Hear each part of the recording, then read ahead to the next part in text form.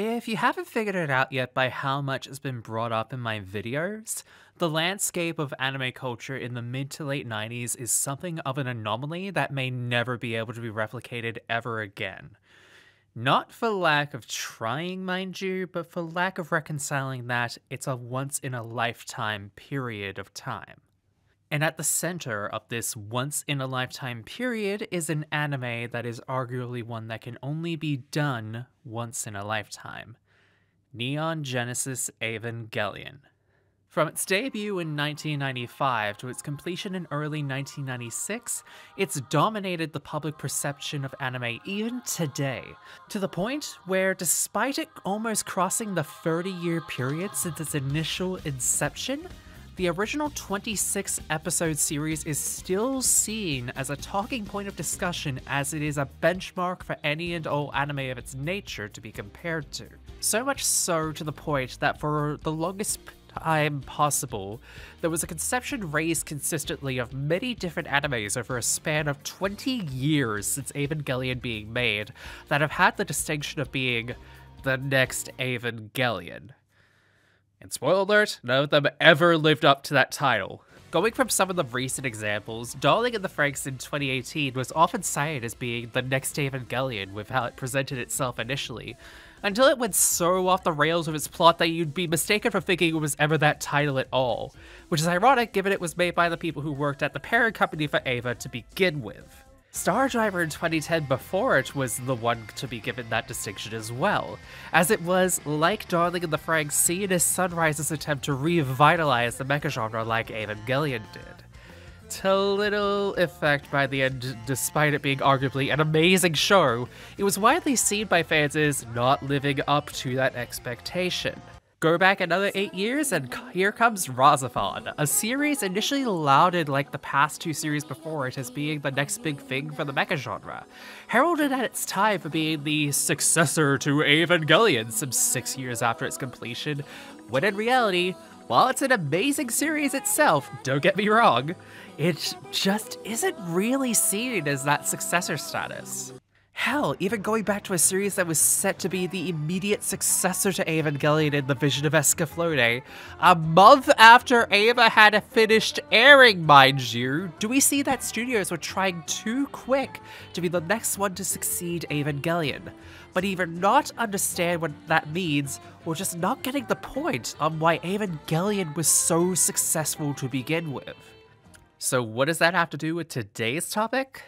Well, more than you may think. See, not that long after Escaflowne finished airing did another series pop up shortly thereafter, and while its marketing in the US would have you believe otherwise, its aiming was not to try and be the next Eva, but to essentially do the one thing that every single one of the series before and even after it was afraid of doing. Try and mock the genre that Evangelion had painstakingly deconstructed.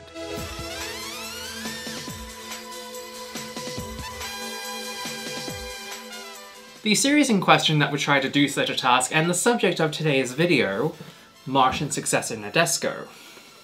Or as my friend Jazzy Oliver once called it, Martian Successor my Dixo! Was made as a direct response to the mecha genre in the era of post-Adoism that seemed to dominate the genre from 1996 into the new millennium. And while it would be easy to say that it was basically trying to take the piss out of the genre, it was taking itself too seriously in the face of Eva's groundbreaking status within the industry, it's more than that at its core, and arguably could be seen as more of a love letter to older mecha series such as Pre-Wing Gundam, Macross, and Mazinger, just to name a few. And while its overall trajectory as being a love letter to those kinds of shows was a nice sentiment, the way that it managed to put it in execution wasn't the best, and it turned a somewhat budding media franchise, which spanned itself across the typical manga and anime and even 2 Sega games, into a footnote into the anime scene of the late 90s. This is the story of Martian Successor Nadesico, a story of a franchise that never was.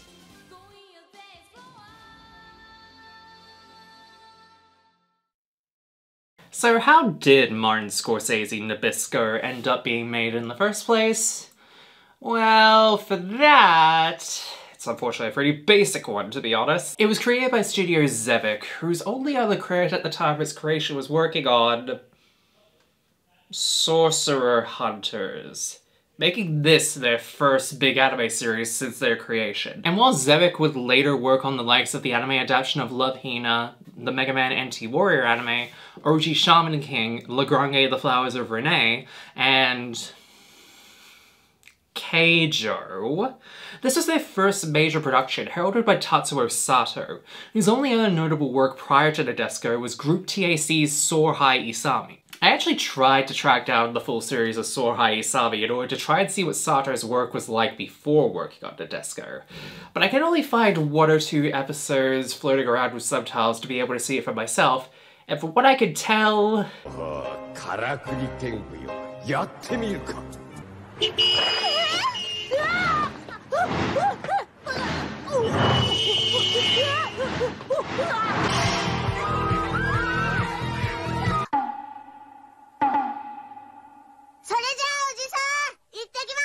It's very clear he was always a fan of wackier plots, to say the least. That, plus Sato's own self-professed love of the mecha genre, essentially were the 2 key components to what made Nadesico to begin with. As when probed about the references to older mecha anime such as Mazinger, as well as using them as inspiration, he remarked saying he had to be a fan himself when working on the show.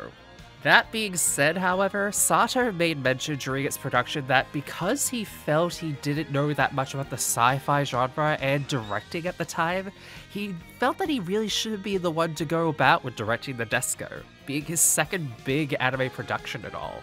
But it was through some help with being led into the right direction with some harder science fiction to use as research, while he was in the middle of making Nadesico, which while he felt at the time may have potentially set off a few with the purists of the genre, overall it worked very well for what ended up coming about as the result of working on Nadesico. Not only that, but he also made it clear from the get-go that he wanted to make it as much a space opera as it was a comedy, and much like others that have straddled that line in the past that we've looked at, he somehow managed to get it to work. Without really thinking about it. Not even kidding on that last bit, Sato more or less admitted in later years that he didn't think too hard on the comedy aspects of Nadesico, as he bluntly stated at one point, "It just depended on how I felt at the time." And you know what? Good for him for just being able to be upfront about it, and saying what he was actually going through at the time of writing it, instead of just having to make it some grand statement on why he did the Miss Nadesico pageant episode so late into the series run, right before the government conspiracy plot began to kick in. Not even kidding on that last bit, by the way. However, while Sato and Studio Zevik had a specific idea of marginally successful Nebraska being Mazinger Z meets Gundam for those in their native country, when it was time to bring it over stateside, it faced a very big hurdle that flied in the face of that sentiment.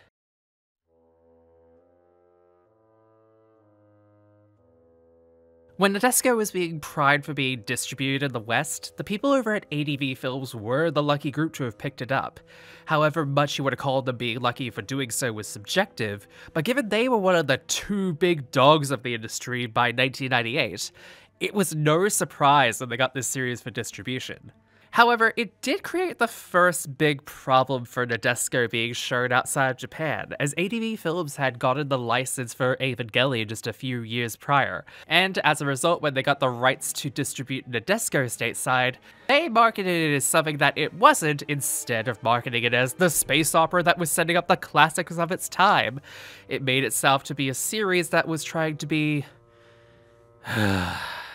the biggest anime since Evangelion. And lo and behold, in the series that they were trying to sell to the budding anime market of the late 90s as the best anime show of all time as voted by Japanese anime fans, while also touting itself as being big as the other mecha series that they had brought over previously,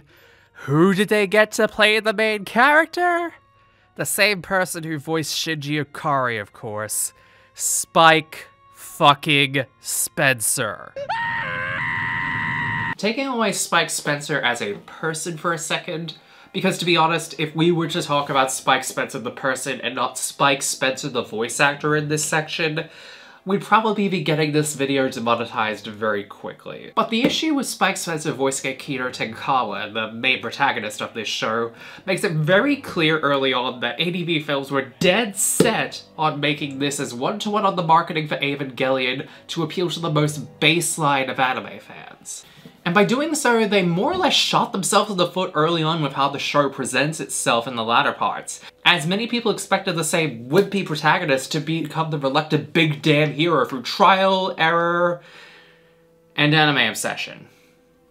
We'll talk about that one in a second. Not only that, but they also tried to market it as some kind of space harem anime with the multitude of cute anime girls on board, both in the start and as the series goes on, trying to turn it into some weird hybrid to try and appeal to all audiences, to little to no effect. The point with this is that ADV basically marketed it as a complete 180 from what it actually was about, and therefore already had an uphill battle when they tried to sucker people in with its blatant lies and false promises with Spike Spencer as their poster child. And the sad part is that ADV could have just marketed it as the series it was presented as in Japan originally, and it would have worked just fine. They proved they could do that when they brought over Macross originally into the West, and look at how beloved that was for its time. But that wasn't ADV's intention. They knew that Evangelion was a moneymaker given that they were still selling the series like hotcakes, especially given that End of Eva and Death and Rebirth were literally being released at the same time. So they figured, why fix what ain't broken? Even if it wasn't even the right way to do it to begin with. But what was Nadesico actually about anyway that made this bold approach by ADV Films such a bad move to begin with? Well, let's dive in, shall we?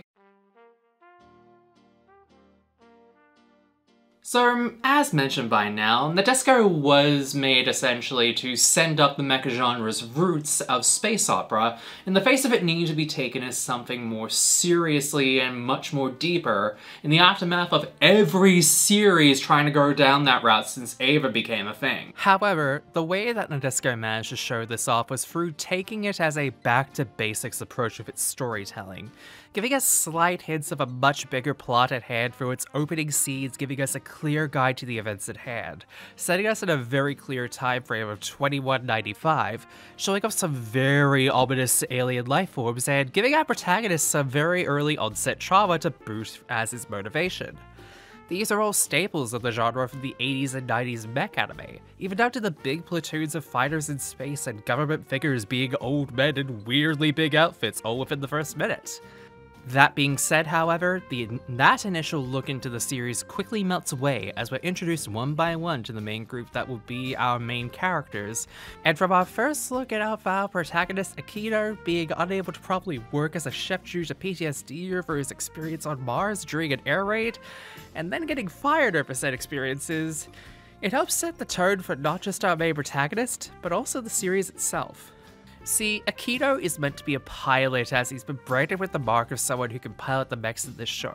known mainly as the Estevalis units, and as a result, there's this expectation that he is meant to be a pilot as a result of this, of which he's just like, nope, not doing that, I want to be a cook instead! Even to the point where, even though he's basically being told by the government that he needs to be a pilot when he joins the United Earth Front, he already tells them that he much prefers cooking instead, and basically outright says that he doesn't want to fight, even if he does admit that the mechs are pretty cool for what it's worth. It's only with the introduction of two other characters that Akito actually does become a pilot for anything other than other people's expectations to do so. Eureka Misamaru, childhood best friend and captain of the battleship Nadesico, and Guy Daidoji, the original sole pilot of the Estevalis units aboard the ship, and a complete weeb alongside Akito for the in-universe anime Gekigager 3, itself a parody of 60s through 80s mecha anime. It's with both Eureka and Guy's influence on Akito does he end up not only being inspired to probably become one of the pilots aboard the Nadesico, but also fight against the, at this point unseen, Jovian forces and defend the Earth alongside Guy. That is, of course, for the first 3 episodes when, in a shocking twist of the series early on, Guy Daidoji is shot and killed unceremoniously, and while his death becomes a major point for Akito's character moving forward, as well as a catalyst for several events later in the series, having it hit this early on shows one of the major themes behind Nadesico. War is cruel, sudden, and unkind. This, amongst many other future moments, are basically showing the audience that for as much a love letter this show is to earlier mechas it's inspiring to be like, it's also very much a savage critique on the aspects of war in almost all mecha anime, where while they mostly show it off as being "Wow, cool mechas go pew pew pew!" and "Politics, politics, politics, politics," Nadesico on the other hand shows the cruelties of war some years before the likes of Gundam would show it off in more recent tellings of its franchise. To that end, it could be seen as total whiplash to some viewers who didn't expect this as the otaku pilot who loves his old mecha series who gets gunned down not in the line of battle, but in the hangar of the mechs aboard the ship. And from that moment, the turn of the series does change quite a bit. The episodes following after not only deal with the immediate aftermath of Guy's murder, but also with the fact that due to so many people being killed in the line of battle, that they have to actually start arranging funerals for them all. The reality of war comes crashing down on not just the crew of the Nadesico, but the audience as well. This feeling of realities of war permeates the remainder of the show itself, mind you.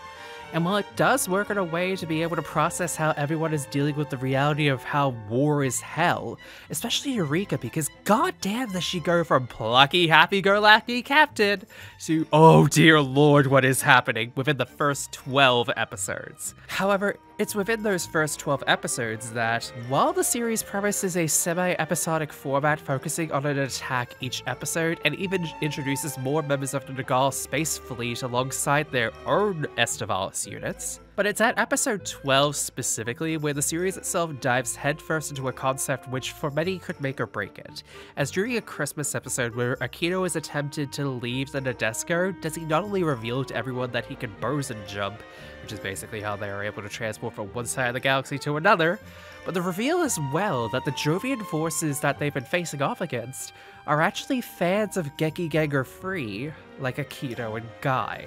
This is then coupled with the reveal that not only are the Jovians fans of Gekiganger, not only are they heroes that were banished from the moon of all places and formed their own society, but the society that they created was based around Gekiganger. Oh my god. That premise may seem like a bit of nonsense, but it actually works as another bit of storytelling for Nadesico as a series, and ties into its critique of mecha anime as a whole, by specifically targeting the fan bases of certain shows over how they perceive said media, and overall take upon what they end up consuming as fans.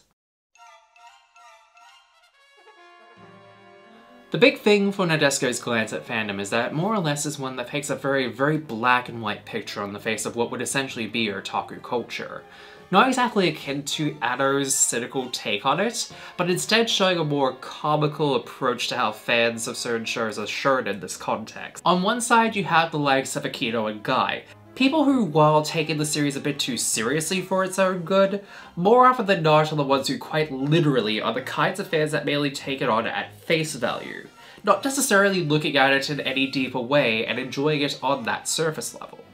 It isn't necessarily a bad way of viewing most media. Hell, some may even think of them as the best type of fans, as they don't exactly call for many people to try and find meaning in a show like Gekiganger,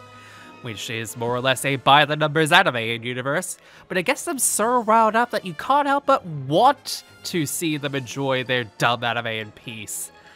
On the other hand, you have fans like the Jovians, who literally turned the entirety of the Gekiganger series into their societal manifesto, taking on board the series as a literal gospel and making it the lifeblood of their way. Think of it as an early implementation of how fandom could effectively become an all-consuming of a mentality, similar to how Star Trek fans in Futurama literally in canon made a religion out of the OG series.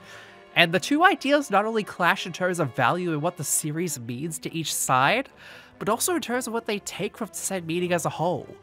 as the Jovians are so stubborn in the series that even though Akito and Eureka end up trying to find a peaceful solution with them over their ideals brought from Gekigenger to meet them in the middle with them, it doesn't work because they take it so seriously that trying to use Gekigenger on them is akin to heresy. And for the time that it came out in, as well as today, there are some fans that would take it as seriously as the Jovians would.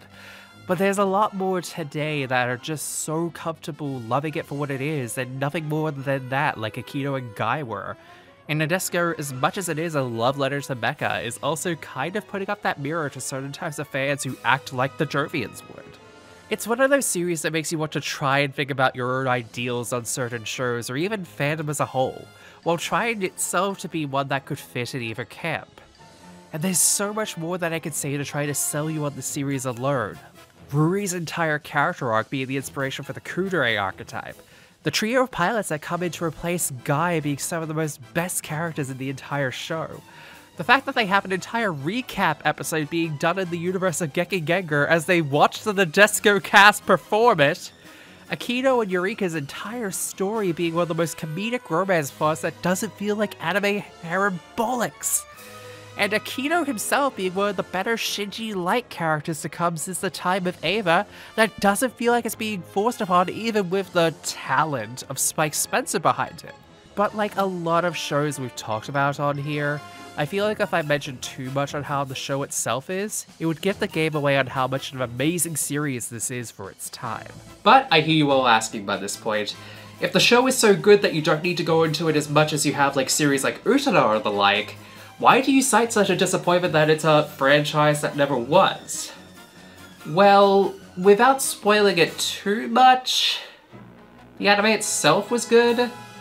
but it's what followed that kind of sank the ship.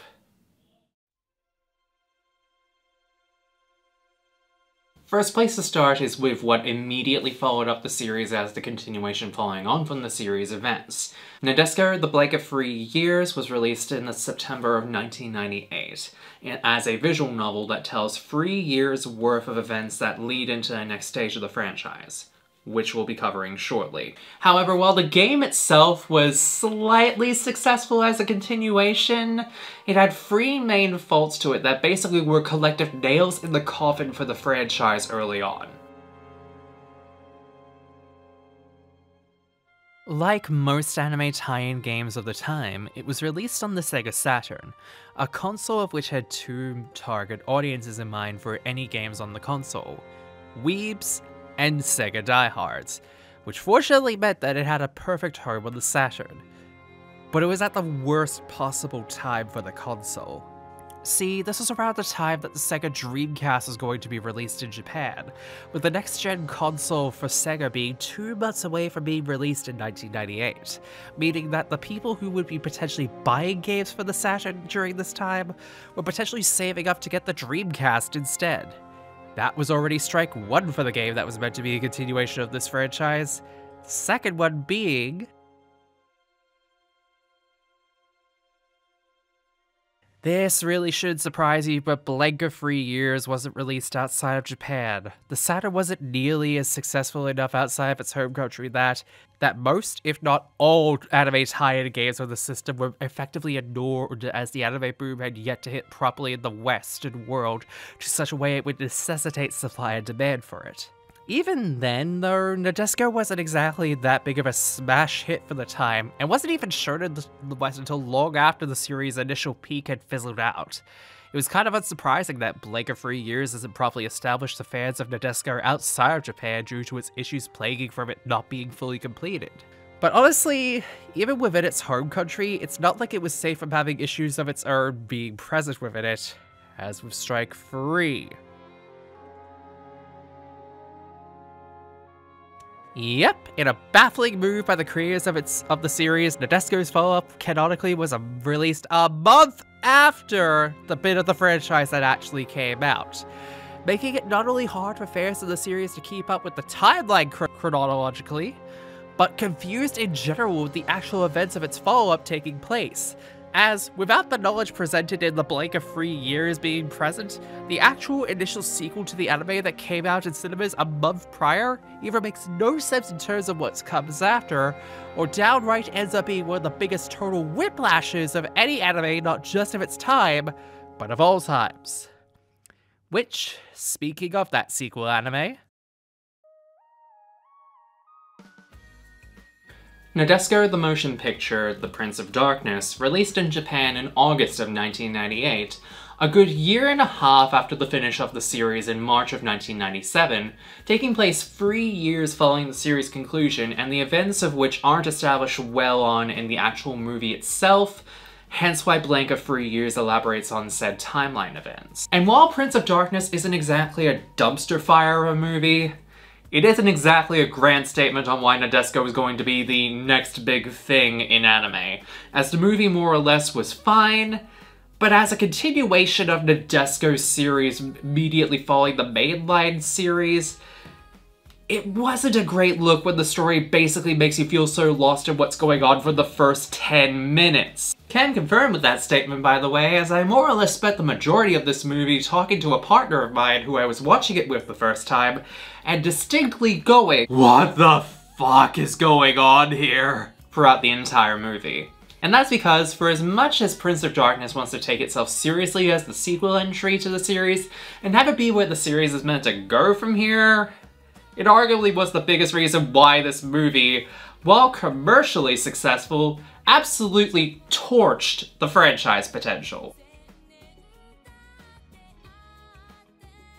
Prince of Darkness arguably could have been the lone saving grace to ensure Nadesico wasn't just a one-note anime series with a spin-off that kind of went nowhere.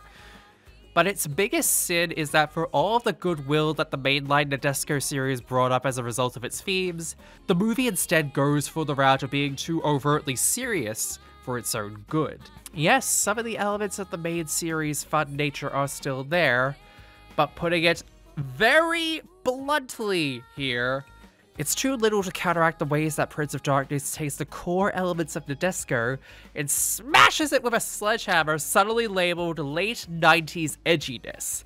And I say that with as much kindness as possible, because to say anything that might come across as a bit hurtful towards what this actually was, since to be very blunt about it, Prince of Darkness takes any aspects of the original series' lighthearted goofiness that came from it, and instead of replacing it with anything that could benefit from it, what it does instead is turn it into what it was trying not to be.